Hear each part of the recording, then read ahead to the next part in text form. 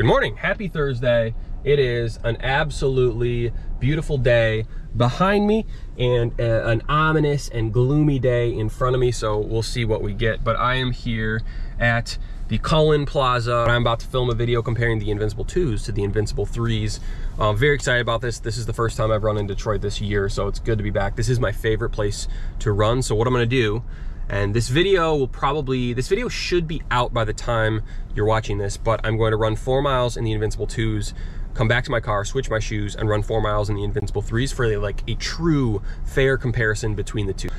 It is kind of cold, 30 degrees right now, so we'll see. Hopefully the wind is not too big of a factor. I'm hoping to get out there and catch some of this nice sunrise we're seeing, because like I said, it's looking a little gloomy out there. But that'll be the video today. I'll probably film a couple things for the vlog, but most of that content will go into the comparison video, which I'm very excited about. So I'm gonna bundle up, I'm gonna put my shoes on, and I'm gonna get out there.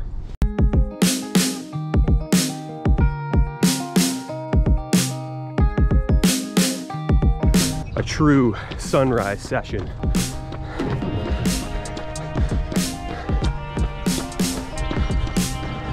I mean, come on, look at that. So this whole berm area is now open. This used to be just a big dirt hill, and they kind of landscaped it and made it nice. So I'm gonna run around it and see what it's all about.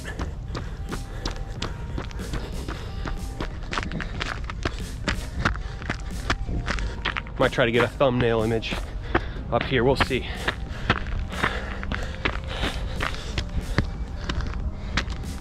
Oh wow, look at this. Oh, perfect. What a view. How nice. Oh, look at this. This is made for thumbnail images. Wow.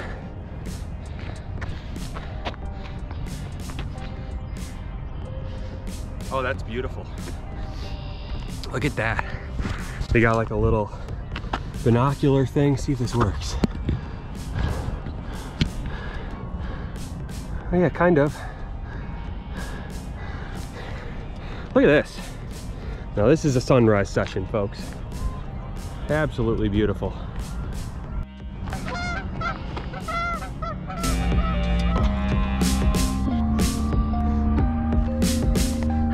All right. Got the thumbnail. Man, look at this. Oh, this is so nice. I just want to sit up here and watch the sun, but I got to run 8 miles. So, because that's the sacrifice I make for the people, which are you, the viewers. Viewers like you. Kind of steep.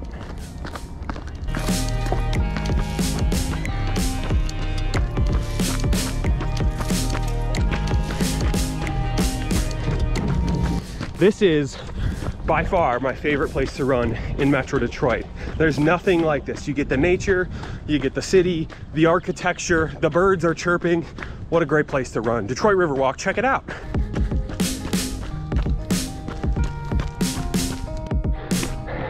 This is actually part of the Detroit Marathon course. When you get to this point, it means it's go time. You only got about 2.5 miles at this point. You're running the opposite direction, but this always gets me excited because you're about to go back downtown. You see the water, maybe a nice cool breeze coming off the river. Wonderful spot. The Riverwalk is such a great place to run. I think the friendliest runners I've ever experienced are on the Riverwalk. Everybody waves, everybody smiles, everybody's so nice.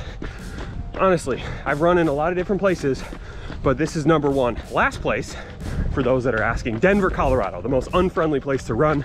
Nobody smiles, nobody waves, nobody makes eye contact. I'm very fortunate to live in a place with such friendly runners.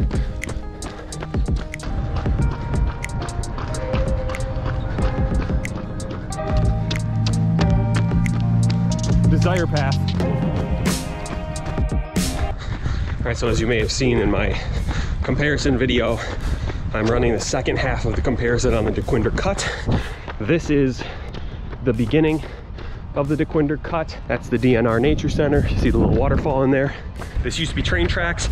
They were abandoned for a little while, and then they took it and put in a very nice path for bikers and walkers and runners. It's got art on the sides. It's just a wonderful, wonderful place to run.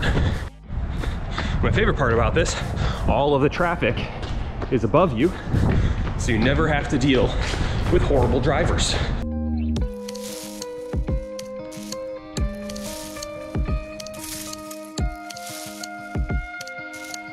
Look at that. This is a newer one.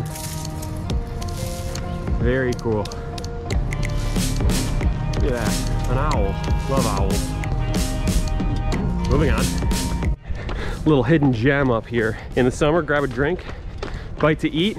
They got mogos, they got picnic tables. Awesome place. So right here is a climbing gym. Dino Detroit Climbing. I had no idea that existed, but if you're into rock climbing, check that out. All right, wrapping up my comparison video. I'm kind of tired. I've been running about 9:30 pace. I haven't run in a long time, so whew, I am a little gassed. But again, you cannot beat this view. Wrapping up that run, 8 miles, 9:30 pace. Like I said, I filmed a comparison video between the Invincible 1 and 2. Check that out, it should be live. But yeah, honestly, so good to get back out in downtown Detroit. I was just getting very sick of running the same route. It'll be good to get back in it. Unfortunately, there is another blizzard on the way, so I don't know how much I'm gonna be able to run this weekend. It's Thursday, so probably not tomorrow. Maybe things will be clear by Saturday, hopefully Sunday, but the never-ending, horrible February, March weather continues. So, on to the next day. Good morning, happy Friday. I am once again coming to you from our weekly Michigan blizzard. Man, it just doesn't stop. It just doesn't stop. Had such a wonderful run yesterday, 8 miles, beautiful sunrise. It was pretty warm, like a balmy 33. And here I am once again with my yak tracks trudging through a winter storm. Very fun, very cool. That's sarcastic. So I started this run thinking I didn't have to film intersections because in a blizzard, like, come on, who's gonna run a stop sign? Some guy with his kids in the back of the car just blew through it. So I will pick that back up, but stay safe out there. Doesn't matter what the weather is. People still drive like reckless idiots. So gotta stay safe, stay aware, stay cautious, assume the worst. That's my motto of running in places that are not protected like the Detroit Riverwalk. Assume the absolute worst. By the way, I don't live and die by Strava, but I am the champion of this halfway hill, as it's called. So come and try and take my title, because I run it every single day. 6 miles today. I don't even know what my pace is. I'm not even looking at my watch. I'm just trying to keep my heart rate down. I'm sure I'm running very slow. I'm a little tired from yesterday, a little sore. Plus the snow is just a little harder to run in, but just happy to be out here, I guess.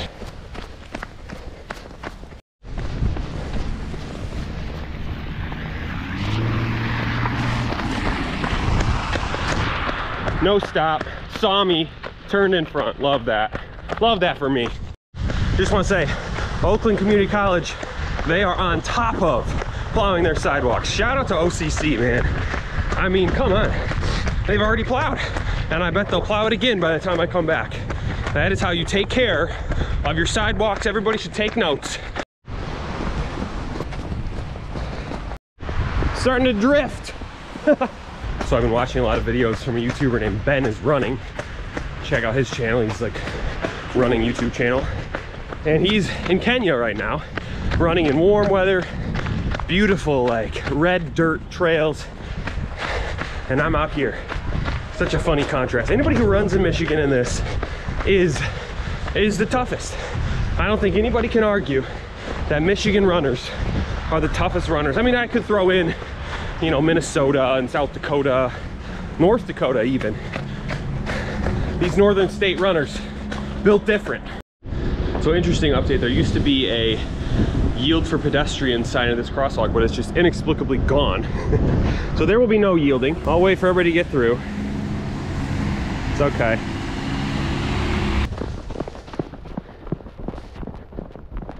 This is becoming a little more of a trudge versus a run.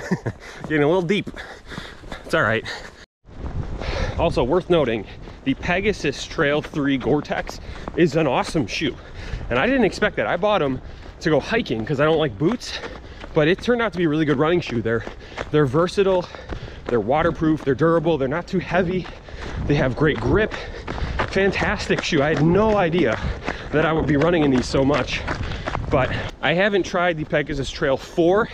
I just don't have enough miles in these to justify buying a new pair, but if they're anything like the 3s, I highly recommend them. You could use them as like everyday trainers, honestly. So I talk a lot about the worst drivers, and I don't like being too negative, so let's flip it. Let's talk about the best drivers. Subaru drivers, honestly, the most cautious, the most safe. Rarely do you see a Subaru hatchback blowing stop signs. So shout out Subaru drivers.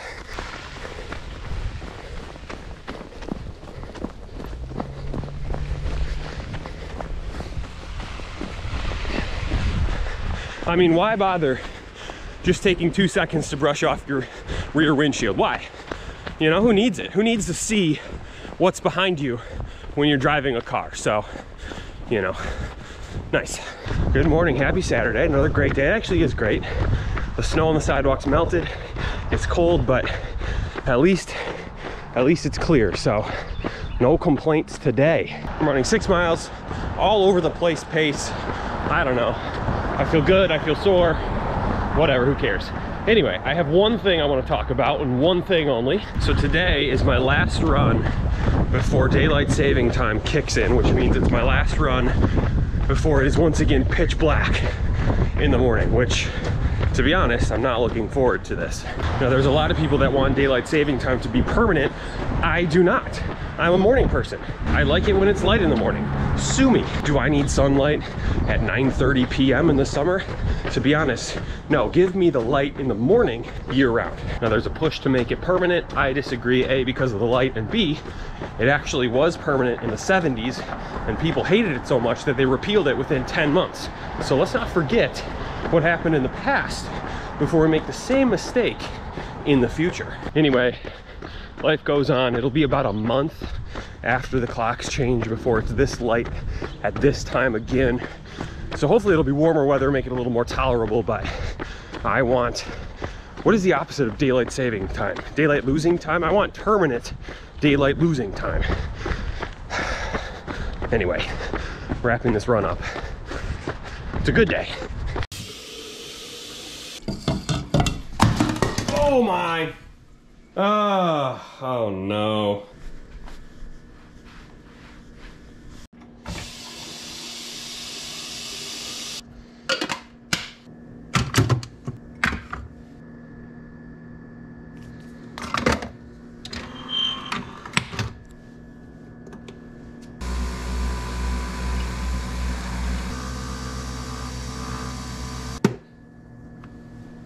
All right, so obviously the time change has me messed up, but today's Nespresso of the week is Melozio. So we're gonna give it a try. If you haven't seen my vlogs before, basically I am trying to drink all of the Nespressos. My cat is meowing in the background, very annoying, very annoying. Anyway, I'm trying to drink all the Nespressos. This is my 4th or 5th, I can't remember, but I will link in the description below to all of my ratings. I rate them A, B, C, D, or F. So let's try Melozio.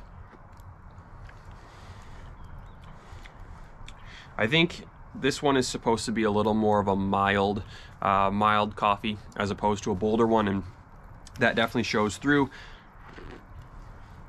I prefer a little bit of a bolder flavor. There isn't a ton of flavor. It's not bad, but there's just not, it doesn't punch you in the face, you know, when it's the day that daylight saving time starts and you're tired and you're confused. Maybe you want something a little stronger than this. So not bad, but like not my preference. I would give this a B. So Melozio Nespresso, B, not bad, but not my favorite. So that'll wrap up this week's vlog. Thank you for watching. Subscribe if you haven't already. And the cat and I will see you soon.